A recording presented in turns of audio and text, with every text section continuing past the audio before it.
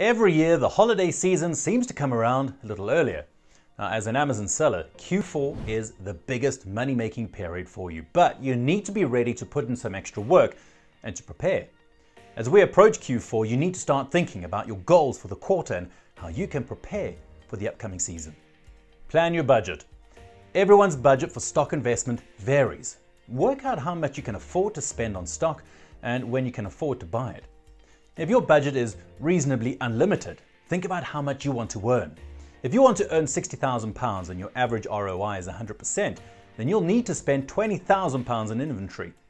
If this is your first Q4 and you're a relatively new seller, then you might not have any idea how much you can expect to earn. And that's okay. Just work out a spending plan and stick to it. But allow a little wiggle room so you can be more flexible if you find a great opportunity. But remember to be realistic. One technique might be to get as much inventory listed now as you can so you can get more profits back to invest in more stock as quickly as possible. And this will create a snowball effect and allow you to buy even more stock so that you have as much stock as possible ready for when it really counts. Now, this is obviously dependent on you selecting fast-selling inventory now. I mean, it's no good spending your entire budget on products now which won't sell for a month or more. You need a fast turnaround time to really make this work. Start looking for trends and new products. And keep watch for newly released products and toys which are expected to be big sellers this holiday season. It helps to have some idea what you're looking for when sourcing products. If you know that a certain electronic toy is supposed to be popular this Christmas, then you can look out for accessories for that toy or similar, but lower or higher priced versions of the product. Now, competition on the predicted big sellers is likely to be fierce towards the end of Q4 as sellers try to get on board the trend. If you can think outside the box a little, you might be able to find some great sellers with less competition.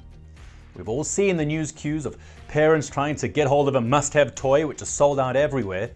If you can get stock and on those early enough, you might be able to charge a premium for them later. Now, certain product lines are more of a sure bet this time of year. Now, think of classic gifts and holiday essentials which will never go out of fashion and always be strong sellers. These can act as a great backup in case your more speculative investments don't work out, but they can be highly competitive, especially if you go for the most obvious products. Plan your time. If you're selling merchant fulfilled and are already at your limits with the time that you've put into the business, you need to think about whether you will be able to cope with extra orders. If you know you'll need to be working overtime at your day job or you won't be able to package any more orders daily, you'll need to think about whether you can get anybody to help you out. You might also want to consider switching to FBA, even if you just do so for some product lines for a few months. It'll take some of the work out of your hands and keep your stress levels down. You don't want to reach the end of the quarter and find that you've got A to Z guaranteed claims and negative feedback and cancelled orders because you couldn't keep up with dispatching your orders. You need to safeguard the long-term health of your seller account. Think about which tools can help you out. If you've been putting off getting a repricer or inventory management software, now might be the time to trial one. If you think that a software solution can save you time, then it's worth trying. You want to free up as much time as possible so you can focus on sourcing products and shipping orders if you're selling merchant fulfilled. Make sure you have enough stock. The more stock you have, the more you can sell. It's as simple as that. You don't want to sell out of your best-selling products at the beginning of December with not enough time to restock and miss out on the pre-Christmas rush. Do your research. Have a look at camel data from the same period last year to get an idea of how much you can expect sales to increase. Remember that for many products, selling prices on Amazon will increase in the weeks leading up to Christmas. For products where you have limited stock, it may be worth listing at a higher price and waiting for other sellers to go out of stock so that you can maximize your profits. Consider FBA.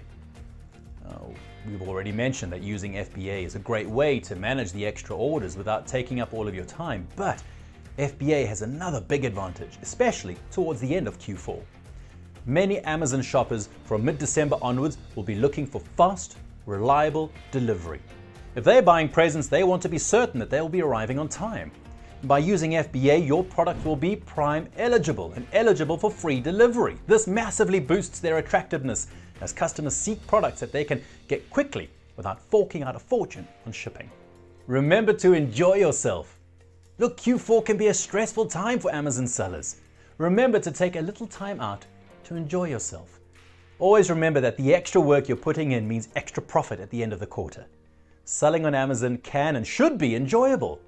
When you see the balance on your Amazon account at the end of the quarter, the extra effort will have been worth it.